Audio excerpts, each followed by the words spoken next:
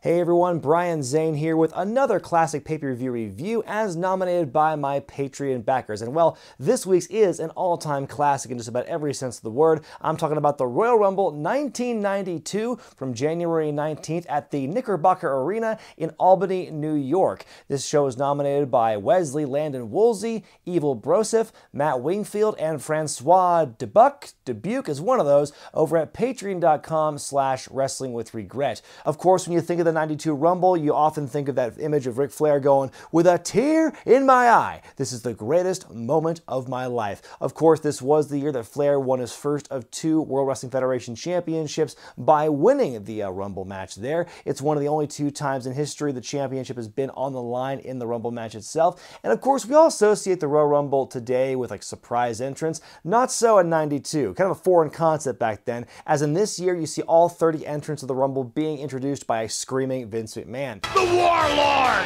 El Matador, Sid Justice! 17,000 people packed the Knickerbocker Arena here, 260,000 pay-per-view buys. Gorilla Monsoon and Bobby Heenan are on commentary. Of course, Heenan is the financial advisor to Ric Flair at this point. He is banking everything on Ric Flair, hopefully winning the Rumble match. Now, if you're watching this on the network, please keep a keen ear toward how they refer to the name of the company and how they censor the initials WWF. Because, you know, during the World Wildlife Fund lawsuit, when they had to force to change their name to WWE, they had to go back and retroactively change a lot of how the Federation was referred to in older broadcasts. So you'd hear like the silent F. They'd go WW blank and they would just censor out the F. So early on in this pay-per-view, we do get a lot of that censorship on commentary and stuff.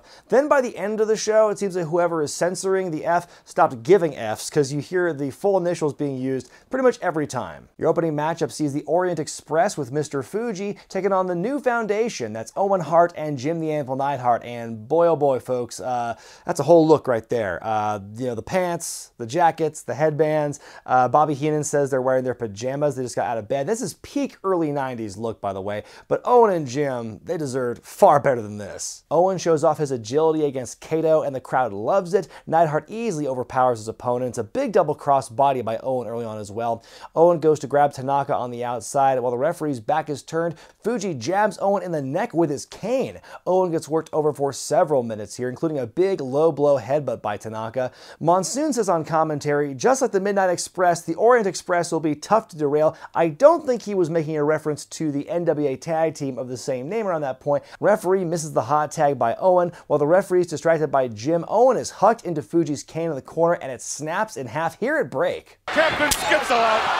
Distracting the referee. Owen gets some hope spots with a suplex, a heel kick. He finally tags in Neidhart. He's full of coke and fighting spirit, folks. Kato is ejected from the ring. Rocket launcher onto Tanaka. The New Foundation win. It's their only victory on pay-per-view. I give this one 3.5 stars out of 5. It is a very simple, old-school formula when it comes to tag team wrestling, but it's done so well by all four of these guys. They tell a great story. It's a fun opener. Not much else I can say about it, but yeah, it's just great to see these guys in action, but man, those pants, they gotta go. We go backstage to see Lord Alfred Hayes giving a recap of Bret Hart defending and losing his IC championship against the Mountie 2 nights earlier in Massachusetts. Says he has wrestled against doctor's orders, wrestling through a triple-digit fever.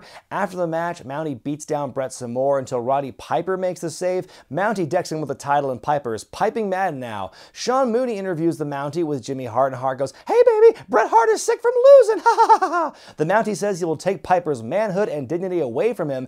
Elsewhere, Piper's cutting a promo on the Mountie, calls him a member of the Village People. In regards to Mountie's comments saying he's going to take Piper's dignity, Piper says he has none. How do you think he made it this far? Then he wraps up his promo by saying, "I think you've been dreaming, and it's been all wet too." Haha, come jokes, everybody! Intercontinental Championship match up next as the Mountie defends against Roddy Piper. Kind of a cool historical footnote here because Piper's going to be in the Rumble match as well, win, lose, or draw this one, so he has the possibility of winning both the IC and the World Wrestling Federation Championships in a single night. Bobby Heenan cannot imagine the championship, he says, being defended by a man in a skirt. Piper opens up by shoving said skirt or kilt into Mountie's face, peppers in with some punches before the Mountie powders. Piper steamrolls Mountie early on, but he whiffs a dropkick which allows the Mountie to Mountie an offensive, so to speak. Heenan on commentary asserts during the match that it's not that impressive that Bret Hart wrestled with a 104-degree temperature. He says, "I wrestled with a 113-degree temperature," and Monsoon's like, "If you did did that, you'd be dead. Piper bops Mountie out of the ring, yells at Jimmy Hart on the apron. Mountie skins the cat and goes for an attack, but he hits Jimmy on accident instead. The sleeper's applied. Piper wins. He jabs Mountie with the cattle prod for good measure, makes a weird game show buzzer sound. Oh, yes! I give it 2.5 stars out of 5. It's a fun little match. It goes a lot longer than I remember it being. For some reason, I seem to recall like Piper beating Mountie really quickly for the belt, like in under a minute, but I think I'm confusing the length of the match with the length of Mountie's title reign, which was only 2 days. Be that as it may, fun to see Piper win this one. It's his first and only singles gold in the company. He wouldn't win another championship until way up ahead in the year 2006, when he and Ric Flair beat the Spirit Squad at Cyber Sunday to become the World Tag Team Champions. Piper, by the way, in this reign, he would go on to drop the Intercontinental Championship back to Bret Hart at WrestleMania 8 in the Hoosier Dome.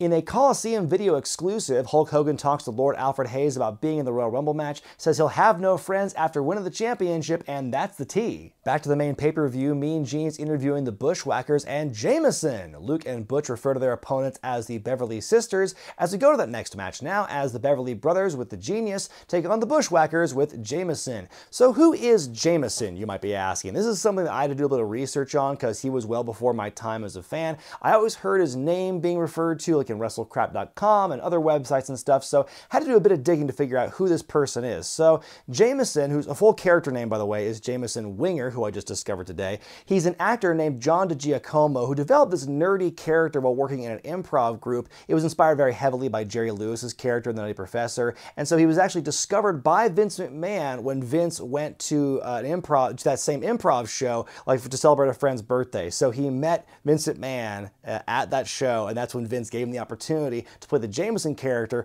on his own programming. So he debuted as the sidekick on the Bobby Heenan show, so kind of like the Ed McMahon to Bobby Heenan's Johnny Carson, but he's a sleazy guy as Heenan, but he's got class and sophistication and everything, and Jameson is this frumpy nerd who smells real bad, eats sardines, and humps pillows. Yes, that actually happened on the programming there. So anyway, when that show, the Heenan show, was canceled, he actually was able to stick around with the company for about 3 years total, kind of showing as kind of an on-air personality, occasionally as a manager, like with the Bushwhackers in this case. Very fascinating story arc for Jameson here. The Genius cut in a poem here, calling Jameson a waste of human tissue. Heenan also joining in with the tearing apart of this nerd who takes a dinner roll out of his pocket and eats it at ringside. Lots of shtick to open this matchup, typical Bushwhacker contest. The Beverlys get a cheap shot on Luke to start the action, but they counter with a bite on the Tookus to Bo. Blake Beverly with a cheap shot on Butch here. By the way, Blake is the future Mike Enos, who would have a bit of a run in the late 90s in WCW under his own name.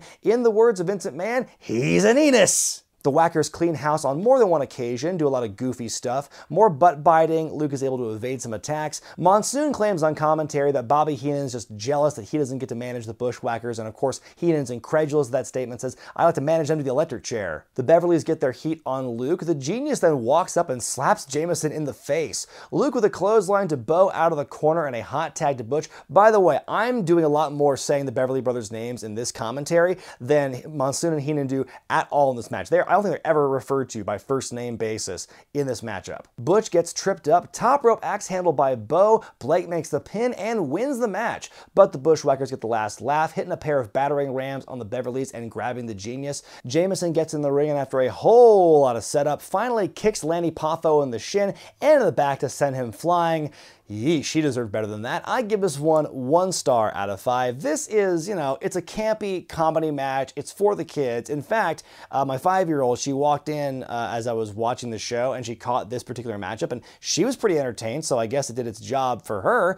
But, it was a bunch of, like I said, a lot of shtick, lots of dancing around, lots of being goofy. They did everything well. Like, there were no real botches in this matchup. Just, it was boring and it was cheesy, and it's really the worst match on this show, on a show where there aren't a whole lot of matches to spare, but it's not for me. Backstage interview with the Legion of Doom and Big Shock, they yell a lot. Hawk says, the natural disasters, they like to throw their weight around, well, we have no problem throwing your weight around too. We go to that match now. Tag Team Championship on the line as LOD defend against the Natural Disasters. The battle of the big boys here. Typhoon's unfazed by Hawk's shoulder tackles until he's finally taken down with a top rope tackle. Hawk also does a standing dropkick to Earthquake, who does not budge. Earthquake himself then goes for a dropkick as well, but Hawk dodges. Holy hell, look how fast Animal's hitting those ropes as we get a double clothesline. Goes to pick up Quake, but he's too heavy. Typhoon with multiple backbreakers to Hawk, and the Disasters begin to pound away on him, throwing their weight around, as it were. Hawk tries to fight back, but he falls into a bear hug. Hawk evades an avalanche, makes Quake timber with an elbow, and makes the tag to Animal. They fight on the outside. Typhoon gets back in the ring before the 10 count, and the match ends. The Natural Disasters win the match by countout, but they do not win the championships. LOD then get back in the ring and beat up Quake with the steel chair after the match. Brain, the edge always lies with the champions for one simple reason. The title can only change hands on pinfall or submission. I give it 2 stars out of 5. Now obviously by no means is this match a technical masterpiece, and the countout finish is kind of disappointing, but on the other hand it's still really impressive and fun to watch this match for how much weight gets thrown around here, how much beef is on display, pal. Just these guys with all this strength and the size going against each other. It's really fun to watch. If you like big hoss matches like this, except for the finish, it's a pretty fun matchup. LOD would lose the belts to Money Inc. a few weeks later, then they briefly leave the company for a while before coming back with Paul Ellering and their puppet mascot Rocco, but that's a story for another time. After the match, Sean Mooney interviews the Disasters, and Earthquake and Typhoon sound pretty much the way you would expect 2 huge blown up guys to sound. We had the titles! I can't believe what happened? How come they were taken away? Be a pinfall, Millions of people seen it. They were cut out of the ring! We had our hands held high! We see Roddy Piper again being interviewed, and he's going absolutely crazy. He is manic in this promo here. He says the other 29 guys are going to fall down like President Bush, but at least Bush got back up. He's got a dream. He has a dream today. And he dedicates this match to Colt, his son. Aww. We then go back to Sean Mooney interviewing Shawn Michaels, who just the previous week committed one of the biggest tag team breakups in wrestling history, putting the dagger in the back of Marty Jannetty's super kick, throwing through the barbershop window, and actually taking him out of the Rumble match itself. I forgot that this breakup took place just around this Rumble. So it's kind of cool how close that moment in history is to the actual other moment in history here in the match itself for the Royal Rumble. Shawn Michaels says he spared Marty 29 other beatings. He's going to walk out the World Wrestling Federation champion. In another Coliseum video exclusive, Lord Alfred Hayes talks to Ric Flair, who reveals he is number 3 in the Rumble match, but he's not at all concerned. He says no matter what, he's still going to walk out the champion. We then get a montage of other Rumble hopefuls: Randy Savage, Sid Justice, Repo Man, the British Bulldog, Jake Roberts, Ric Flair with Mr. Perfect, The Undertaker with Paul Bearer, and Hulk Hogan. And with that, it's time for the Royal Rumble match, where the winner will become the undisputed World Wrestling Federation champion. So the background of this match is, during Survivor Series, then a few days later this Tuesday in Texas, The Undertaker and Hulk Hogan traded the championship back and forth, both matches ending in very controversial fashion, until President Jack Tunney finally stripped Hogan of the belt and declared a new champion would be decided at the Rumble match, guaranteeing that Taker and Hogan would be somewhere in the final 10 spots in the Rumble matchup. This is the first of 2 times, like I mentioned, the championship was on the line in this matchup. The next time we'd see that is in 2016 when Roman Reigns defended the championship in the Rumble match itself, which Triple H won. Number 1 and number 2 in the match are the British Bulldog and Ted DiBiase. After a little bit of fighting, the Bulldog eliminates DiBiase right away, and at number 3, there he is, the Nature Boy and the alleged Real World's champion, Ric Flair, and Bobby Heenan is incensed, going, "No, damn it, that's not fair to Flair." All night long, Heenan's been expressing his trepidation and his nerves on commentary because he didn't know what number Flair was going to be at. He's been in isolation away from Perfect and Flair all night doing commentary with Monsoon, and so Monsoon would kind of rib him all night about, "Oh, are you paranoid about where Flair's going to end up?" So of course, since he is the financial advisor to Flair, he stands to gain a lot of money should Flair win this matchup, also stands to lose a lot of money should Flair lose the matchup here. But yeah, this is definitely Heenan's magnum opus on commentary, is widely considered to be here in this matchup, because he is just on all night. For all night, he is gold, but this match in particular, because he's such a homer for Ric Flair the entire time, it's just great stuff here by Heenan. Flair is thrown hither and yon by the Bulldog early on, but holds his own. zone. Number 4, Nasty Boy Jerry Sags. It's 2-on-1 against the Bulldog, but then Davey Boy eliminates Jerry. At number 5, it's Haku, who's actually filling in for Nasty Boy Brian Knobbs, who was stabbed shortly before this pay-per-view, so Haku's replacing him here. He goes right after Bulldog. Eventually, all 3 guys attack each other. Bulldog takes out Haku. Just before number 6, it's Shawn Michaels, who attacks both Flair and Davey Boy. At number 7, it's El Matador, Tito Santana. Big low blow by Flair to Bulldog. Heenan says he'd do that to his grandmother if he had to. Number 8, the Barbarian. Number 9, Texas Tornado. Kerry Von Erich is a house of fire. At number 10, it's the Repo Man. At number 11, Greg the Hammer Valentine. He and Flair get right at it. Former tag team partners going after each other there. At number 12, it's Nikolai Volkov. Valentine gets Flair in the figure 4 in the middle of the ring as Volkov is quickly eliminated by the Repo Man. Number 13, the Big Boss Man. He lays into everyone. Greg Valentine's taken out by Repo Man. Then Boss Man eliminates Repo. Man, just when Repo is starting to look good and dominant there. Great shot of Flair, Bulldog, and Santana all together in the corner, all with their hair wildly out of place. Really tells the story there. Flair eliminates the British Bulldog and the Texas Tornado. If you're a noun from a place, Flair wants nothing to do with you. At number 14, it's Hercules. He eliminates the Barbarian, who is trying to take out Flair. Boss Man then eliminates Hercules. Flair and Boss Man do some one-on-one work for a bit. Boss Man's got too much momentum though and takes himself out of the match. At number 15, it's Roddy Piper, officially becoming the first man to pull double duty at a Rumble pay-per-view. Here's a pairing with some history, Piper and Flair. Piper laying into the Nature Boy as we cross the half-hour mark in the match. Piper gets the sleeper on Flair, and at number 16, it's Jacob the Snake-Up Roberts. He takes his time and lets Piper finish Flair off, but it's a swerve. Flair's laid out for a minute or so. Piper hits Roberts, which leads Heenan to compliment him. Then he hits Flair, which leads Heenan to turn on him again. I never thought I'd say this, but thank you, Roddy. It's a kilt. It's not a skirt. Well, you no-good creep. You skirt-wearing freak! At number 17, it's Jim Duggan, off to a hot start at the beginning, but he's laid out with a reverse atomic drop by Roberts. Number 18, IRS, the noggin knocker to Flair and Roberts there. They talk about Jake the Snake's paranoia on commentary, how Randy Savage could show up at any point in the matchup. These guys have had a long-standing, deeply personal feud for several months at this point. It was Roberts who attacked Savage at he and Elizabeth's wedding, had the Cobra pop out of the box, had a Cobra biting Savage's arm. He slapped Elizabeth. This is a very, very personal feud, and so the whole story here is that Roberts is keeping one eye open for Savage at all times. At number 19, it's Jimmy Snuka, who gets booed, it sounds like. Are you saying boo or sue? Superfly Phenom, Jimmy Snuka.